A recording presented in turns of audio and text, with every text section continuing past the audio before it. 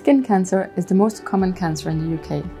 Around 1 in 3 cases of cancer diagnosed is a skin cancer. There are 3 main types of skin cancers. The most common skin cancer is a basal cell carcinoma, or BCC. BCC is rarely fatal, but if it's not diagnosed early enough and properly treated, it can cause some disfigurement, particularly if it's affecting sun-exposed areas such as the nose, eye, ear, and lip. The second most common skin cancer is squamous cell carcinoma, or SCC. SCC can not only be disfiguring, but it can also be fatal if it is left untreated. Research has shown that the incidence of BCC and SCC is rising in younger adults, especially among those in their 30s.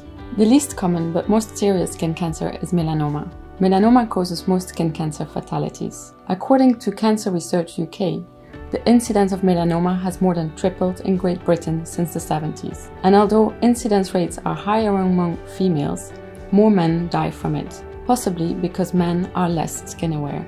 All these forms of skin cancer have 2 things in common. 1, they can be caused by excessive UV, sun or sunbed exposure, and 2, treatment is more likely to be successful if the skin cancer is detected early.